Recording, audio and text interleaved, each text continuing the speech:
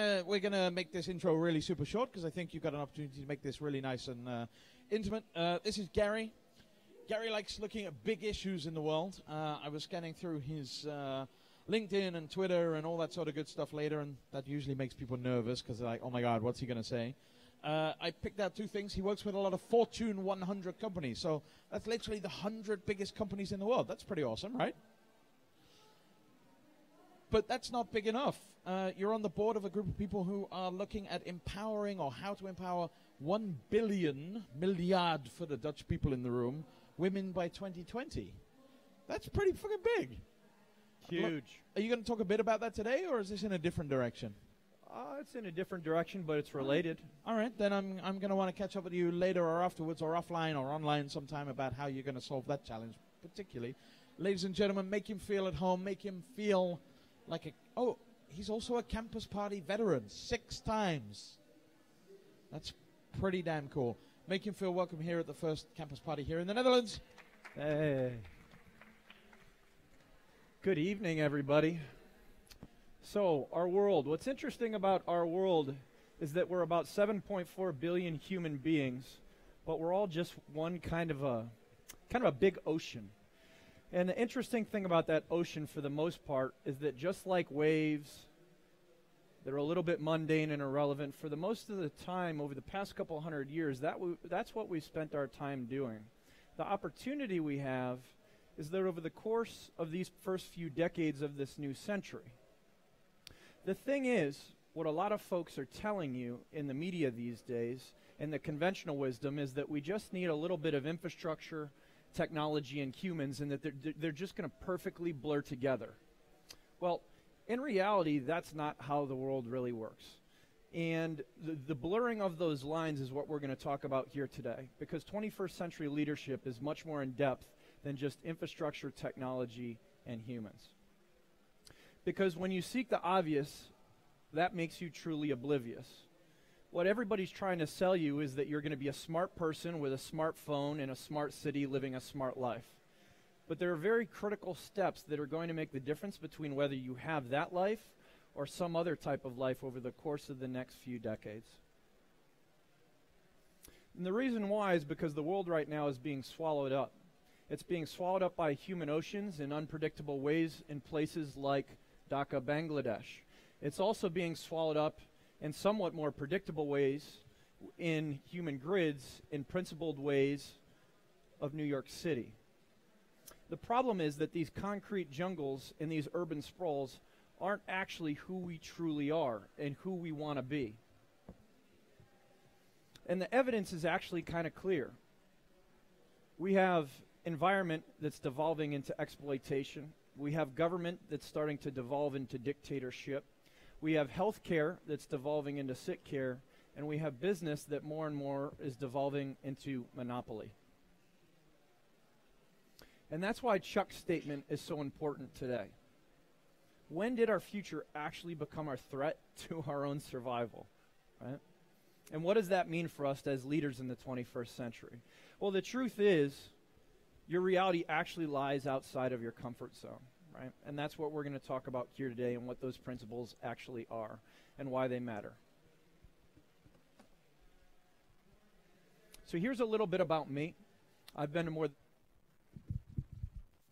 than 60 countries, and what I do is help project the future. I'm a futurist. And so I'm grounded in the reality of now. I spend time in more than 40 countries a year. And my background is having spent time in places like Brazil to Mexico, from Rwanda to South Africa, from Afghanistan to places like Bangladesh. Talking with folks about the intersection of 4 different pillars, which we're going to talk about here today. But before we get there, one of the most critical things that we have to understand as we move forward as leaders in the 21st century is that life is actually reflecting more of those who are being left behind than those who actually have opportunity. We will not see smart cities, we will not see smart companies, we will not see smart communities until we have very principled, directive, and inclusive solutions for most of the human challenges that we face today. So I'm here today to talk to you about the upcoming tsunami. The bad news is that on one hand, it's going to disrupt your communities, your companies, your families, and in particular, those little puzzle pieces of how you think your life is perfectly going to work out. The good news is we're going to talk about ways and strategies in which you can buttress what's coming. But the first step is understanding what we've forgotten. As we supposedly get smarter and smarter and faster, what happens is our minds actually become narrower and narrower, right? We want everything in 140 characters. We want everything, a page to load, in less than 100,000th of a second. And if we don't get that, our brain freaks out. But what's the problem with that? Well, the problem is we forget the number one point of all of this. It's connectivity, it's humanity, it's community. Because at the root of any living system is human beings, us as humans. Whether it's a company, whether it's a community, whether it's a family, whether it's a city, a state, or a nation. Those are all abstract concepts if we don't have us, right? So it matters if we put ourselves first or not. So let's talk about what that actually means, right? How do we put ourselves first? Well, there's one resource that is the most abundant thing we have to leverage, and that's our ingenuity, right? Human ingenuity is the most abundant resource we have, yet we're not leveraging it to its full capacity, and we're not implementing it in a way that's actually strategic. And the reason why is because conventional wisdom just talks a little bit about technology and a little bit about infrastructure, and then you just dump in humans and sprinkle some pixie dust, and it's magically all just going to work.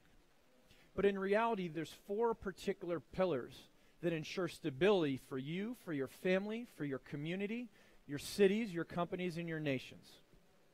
The first pillar is called innovation. Innovation is defined as the forward motion of creation. The second pillar is technology. Technology is what accelerates intent. It's neither good nor bad, but what we have to understand about technology is it accelerates intent. The third pillar is culture. Culture is defined as the shared themes, memes, characteristics, and myths of a particular community. And last but not least is justice, right? So this is everything from counterviolent extremism to youth engagement to other things that tie in all the other 3 pillars. The reason why these 4 pillars matter is because innovation and technology are what create or reinforce a culture. And those 3 pillars together are what create the emergent opportunity for justice to actually be something that can happen for you, for your family, for your city, for your community, or your country. You can't have one without the other. If it's one thing I've learned in globetrotting to more than 60 countries, is that there's a definitive point that we all have. On one side, you can decide to be an isolated island, right? That's one way in which humans are deciding to go, and countries, and communities, and families. The other opportunity is to be much more like an ocean, united, in a community, and connected. The opportunity is really to embrace a new creative energy, to be an ocean. It's not to be an isolated island. Things that are isolated die. Things that seek equilibrium die. Right? Nature is a network. Nature always seeks friction. Nature always seeks other inputs to be able to thrive. And the reason that matters is because these are the types of environments that are actually going to win in the 24th century. Right? In particular, companies, communities, and cities. So what we're going to do is talk about what are the shared values that matter for each of us going forward. And they're actually really simple. They're actually really, truly simple. We just don't spend a lot of time being principled around thinking about them and putting them into strategies and in towards our visions for ourselves and our communities. All right, so the first, be respectful of others. Kind of common sense, right? But I'll tell you what, the second one, seeing beyond yourself, is not something we spend a lot of time thinking about. We think about ourselves, we think about our families, but we never think about unifying with a broader community most of the time. I will tell you, when the tsunami comes, there's strength in unity.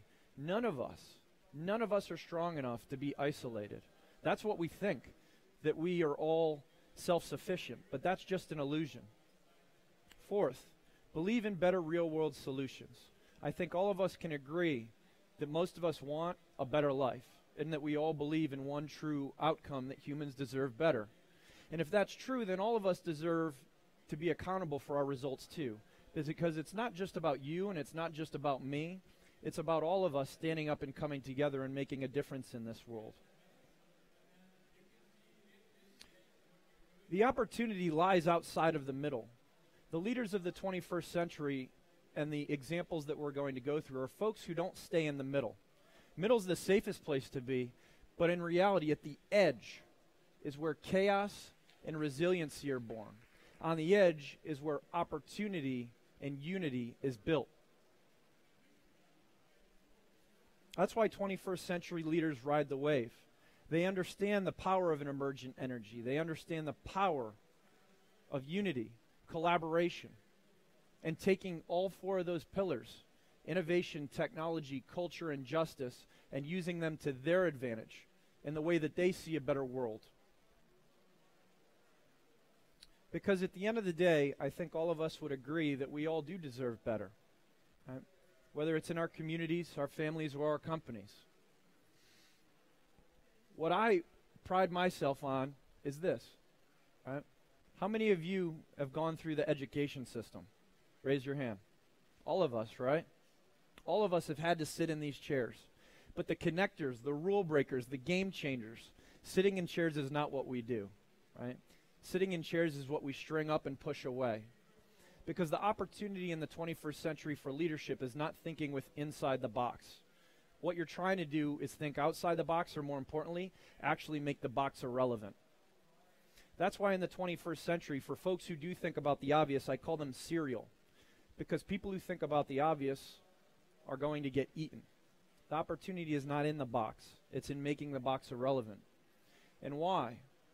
Because we're trying to uproot, eradicate, and transform people, communities, companies, and families into a new emergent phenomenon of opportunity. That's something that takes momentum. And the best way to make that happen is to get moving. The best opportunity is the first step, right? It's easy to make an excuse not to move. It's easy to think about an oncoming tsunami and not want to move. But at the end of the day, if you don't move now, you're never going to start moving. So how do we do that? Well, leaders in the 21st century, they have a saying, and it's called, "I do nothing alone." Let me say that again. Leaders in the 21st century have a saying, and it's called, "I do nothing alone." Because once again, if you're worried only about yourself, right, it's never about you. It's about everybody else but you. The journey as a creator, the journey as an entrepreneur is a journey of service and helping build better families, better communities, better cities and states, more stability for all of us. We must and we will win together because unity is that opportunity, right? The challenge we have is that we don't talk a lot about how to actually make stability happen. Outside of innovation, technology, culture, and justice, there's a three-part formula of how you build a sustainable community, company, city, state, or a nation. We spend a lot of time talking first about processes, but processes aren't what makes stability. Culture is the underlying root of stability in the 21st century. Why? Because all of us are human beings. In a stable family, community, company, city or a state or a nation is underlined by us. Those abstract concepts are dictated by the cultures, the shared means, themes, and characteristics that we come from. Therefore, the processes that we look to put in place, technology or infrastructure, is actually informed first and foremost by culture. You start with culture, which then shows processes when, where, why, and how to be implemented. And then ultimately those processes are supplemented by knowledge. And that, in the middle, my friends, is where the entrepreneur lives, at the intersection of CPK, culture, process, knowledge. I do another talk called Secrets of the World's Most Successful Companies. For over a decade, I studied the Fortune 5,000 most fastest growing companies. This is how the most successful companies literally are built, scaled, and sold. It's the same formula for families. It's the same formula for cities. It's the same formula for nations as well. Now, what we have to also understand outside of that is how the individual reflects the collective. As I said before, you are part of your community. You are part of your city. You are part of your nation. What we don't think about most of the time is how the individual reflects the collective, and the collective reflects the individual. And the reason that matters is because they're both self-reinforcing. The question we have is, how do you actually make that alignment happen? Right? Two use cases very quickly. Right? One in Triboli, Slovenia, a place called Catapult. It's a 24/7 work-live-play center by the founders of a company called Devisoft. That center allows innovators and entrepreneurs to live, work, and play every single day, every single second. Right? They can live, work, and play. In St. Louis, I'm one of the co-founders of the largest live-work-play center in the world. It's called the Art of Living Building. We have 50,000 square feet, 300 entrepreneurs who live, work, and play in that facility. And next door, we have one of the top 100 concert venues in the country that we also co-own as well. It seems a little bit abstract when you look at this next slide about how you democratize abundance. But at the end of the day, at the root of democratizing abundance is giving folks opportunity. At the root, we are all creators, and what we seek is an opportunity for economic inclusion and participation. The best way to do that is to bring folks together in small, nimble collectives in an environment that is amorphous and can move in and out simultaneously. That's all a live, work, play center is. You can step in, you can step out. You want to work there, you want to dance there, you want to sleep there, you want to do nothing there. It's up to you, right? How many of you have ever heard of kibbutzes before in Israel? Right? Same type of concept. It's not a new concept, but it's a concept that is now emerging and coming to the forefront. And it's coming to the forefront because culture in the 21st century, as things speed up faster and faster and things become less and less smooth for us, more and more things will be dictated by culture and that collective unity in small spaces. And that's why live, work, play centers are one of the underlying futures for our nation, for our cities and nations around the world. But why does that matter? It matters because life is not about what we are given, it's about what we create. So let's talk about a couple case studies that take the future into account. The first, the government of Singapore. The government of Singapore has more than 1,000 online services that you can access at any time.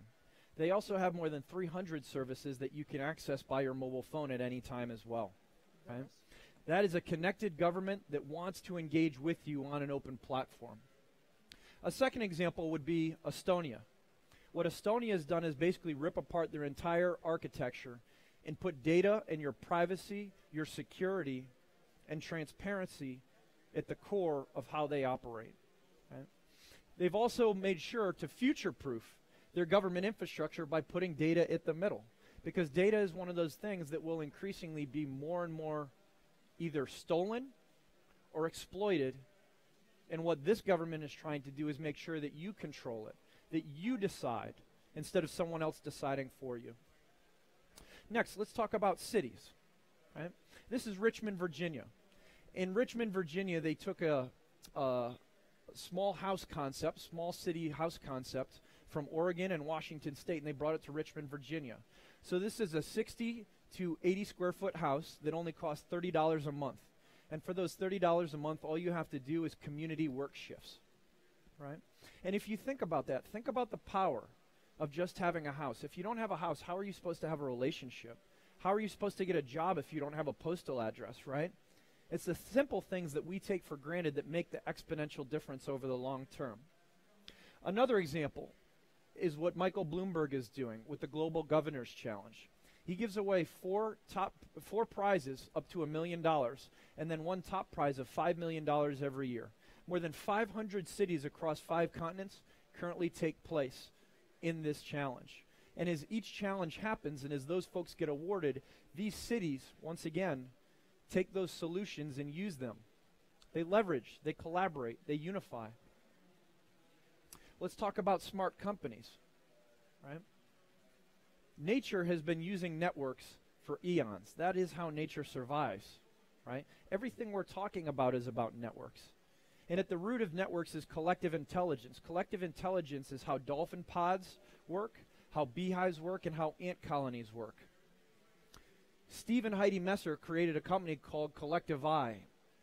And what they do is take data intelligence to a new level, a data science and collaborative platform that makes SaaS and disparate SaaS solutions irrelevant. What they've created is a hive mind concept, which is a bold solution considering that so many companies right now use SaaS for this and SaaS for that and SaaS for that. Most companies have hundreds of little SaaS platforms that they use right now. What Steve and Heidi are doing is trying to make that irrelevant. The second company we're going to talk about is by a 20-year-old entrepreneur. What he created is the first 3D prosthetic lab in Argentina. His name is Gino Taburo. And not only is he creating 3D prosthetics for humans, he's also creating them for animals as well. And he's crowdsourcing those solutions, which is pretty interesting. Another example would be Alum Health. Alum Health is a low-power, low-bandwidth, and miniaturized telemedicine network based out of Dubai. The founder is actually Kurdish, and he grew up in Iran. And Alum Health is now one of the leaders in telemedicine, particularly in the radiology sector. The reason I tell you all of these unique examples of folks living outside of the middle and outside of the bell curve is not because I'm bringing a call for extremism, right? This isn't about extremism, because you don't get justice through anarchy. You get justice through shared mission, vision, and values. And that's what these leaders who created these companies understood. What I want you folks to understand is that unstable times create opportunities. And it's your opportunity right now to seize it. And last but not least, if you think of nothing else, there's one thing to always remember as you move forward, as the tsunami comes forward, and you're looking to write your own true survival tsunami story. It's that the best time to wake up was before. The best next and last time is right now. Last but not least, I have 3 books coming out later this year: Community, Leadership, and Justice, all in the 21st century. Thank you very much for your time, and I look forward to your questions.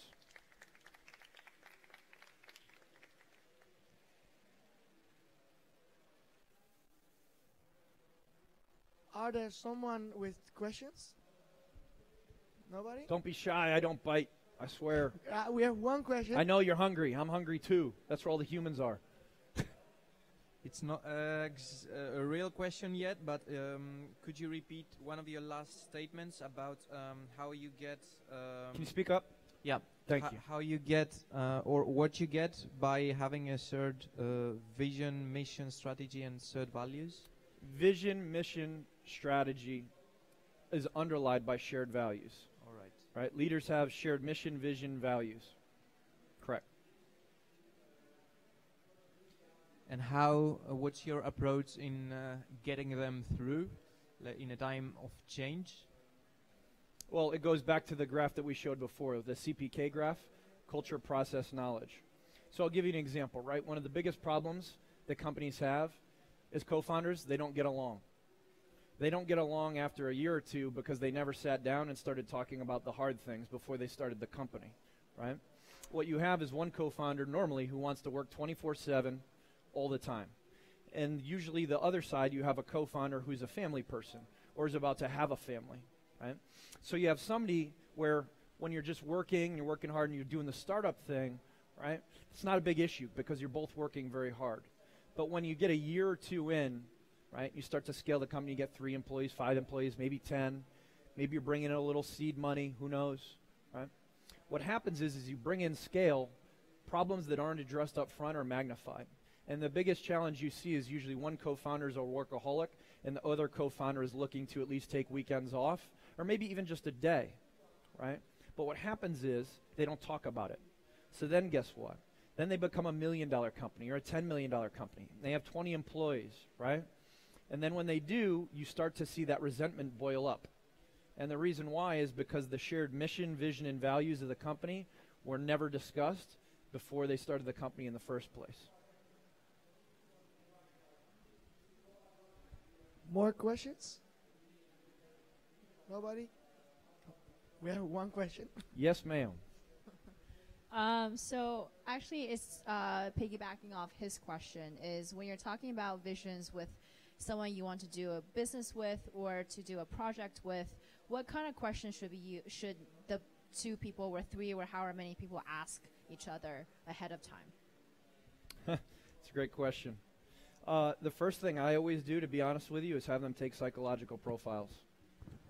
There's 2 profiles that matter. And everybody always laughs, like her in the back, but it's actually true because, brains are hardwired a certain way. And that's perfectly fine. We can have different brains that are hardwired in different ways, but we have to understand how to communicate and what somebody means when they are communicating. So the first step is there's 2 tests that you take. One's called the Strength Finder 2.0.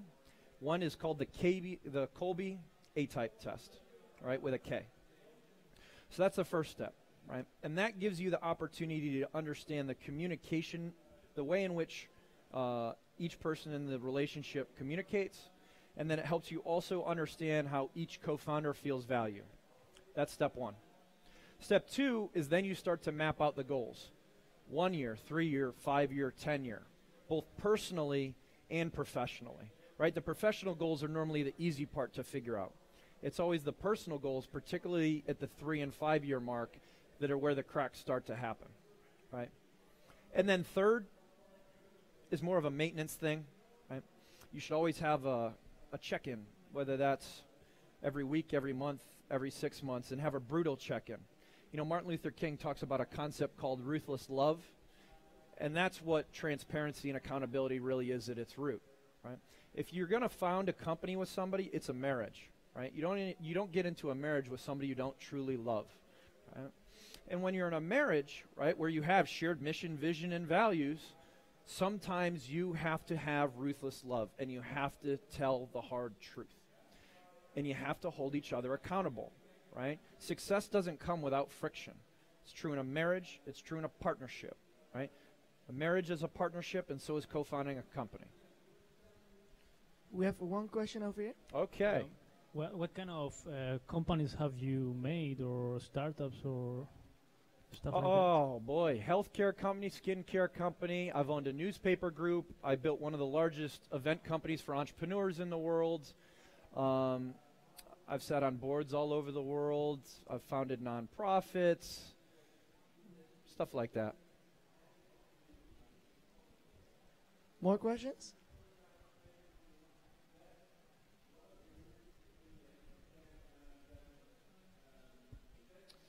When you were explaining about the 3, you had 3 circles, one of culture, Sure. process, and knowledge that sir. intersect. At the center is the entrepreneur. Yes, sir. Where is the politician, the change maker politician?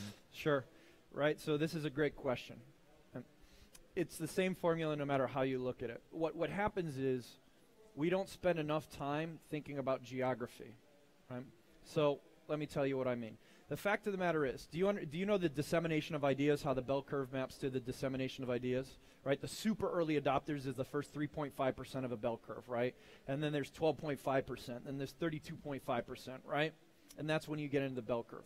What happens is we don't normally take the time to have strategies towards finding that 3.5% of policymakers who matter to us, right? So if we live here in the Netherlands, we just think here or Amsterdam is the right place to find, a mayor or a senator or a prime minister who cares about what we care, right? In reality, let's say we have a telemedicine company, right? Maybe the mayor that cares is actually in Kigali, Rwanda, or maybe he's in Sao Paulo, Brazil, or maybe he's in Seattle, Washington, or maybe she's in, Kampala, Uganda, or she might be in, Kabul, Afghanistan, right? And so that's the challenge that we have most of the time is that, number one, we don't think about the fact that we're not looking for everybody. We're looking for just 1 or 2 folks to get on that bandwagon, right? Number 2, we always think that whoever is surrounding us is the right folks. And that's almost never true because the environment dictates where those change makers truly are, right? You might have great entrepreneurs who are change makers here, and you might have great business executives from big multinationals, but your government might be in a horrible, horrible spot when it comes to change makers, right? And there's lots of examples of that all over at the local, state, and federal level all over the world. So that would be actually what I would say to you. Because they're there, and when you lead with culture, when you lead with what your vision is and your shared values, as long as you're willing to hop on a plane, you will find them. And if you have a particular solution that you're looking to speak to a legislator about, I do a lot of work at the local, state, and the federal level all over the United States. So if there's something in particular you want to talk about after, I'm happy to do that. Are there more questions? We have enough time, so. No one? No? All right. All right, humans. Thank you very much. Have a good night. Get some food. I'm going to get some food.